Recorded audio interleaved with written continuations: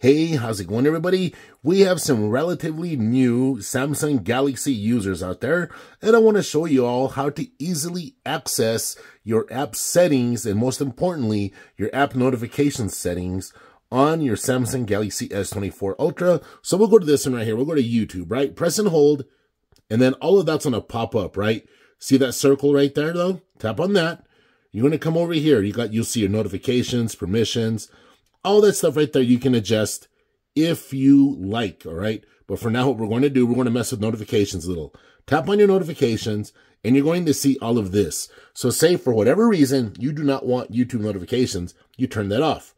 But don't. I don't recommend you do that, all right? Also, allow sound and vibration, or you can go silent. Now, down here, you can see lock screen notifications. Tap on this one right here. You can either hide content or continue to show it, right? And you can see right here the notification styles that I have going on right there, all right? Now, I want to come over here and I want to show you guys another one, okay? Now, I want to show you all this one right here. So you got a widget. You got the weather widget, right? You can also control your settings, your notification settings through this right here. And this is how you do it. Once again, press and hold on it, and you're going to see that little circle right there. Tap on that little circle, and you're going to be greeted with all of this. You got your weather settings, notifications, permissions, set as default, so on and so forth. Tap on notifications.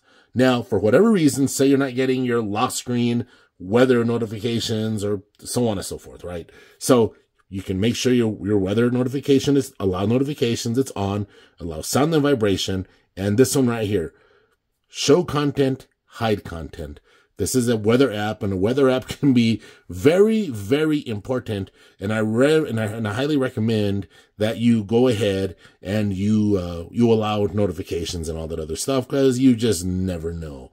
All right. And you can do this with all the other apps on your device as well. Say you don't want nothing from Facebook, say you don't want nothing from Messenger.